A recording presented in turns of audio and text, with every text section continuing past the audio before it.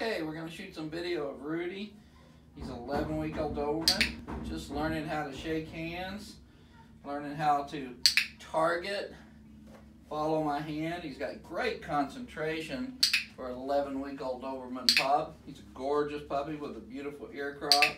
He's a smart guy. He's a considerate, kind of mindful puppy. I really like that about his temperament.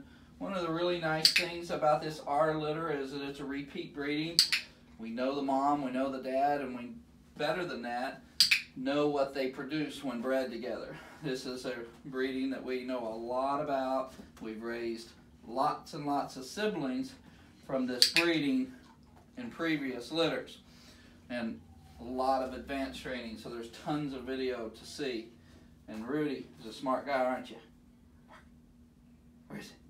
There it is. And he's cute and sweet and snuggly and naturally protective. He's got plenty of drive for the protection work. You'll see that in the other videos that we produce. I've never had a dud out of this breeding between Vegas and Razor. And once again, we've raised about 20 puppies from previous breedings, so there's a lot of video to see what Rudy's going to be like, not just temperament-wise, not just training-wise, but looks-wise as well. Because it's hard to know when you're looking at an 11-week-old puppy, what are they going to look like as they mature? Not with us, because we have raised literally every puppy from Vegas and Razor over the last several years.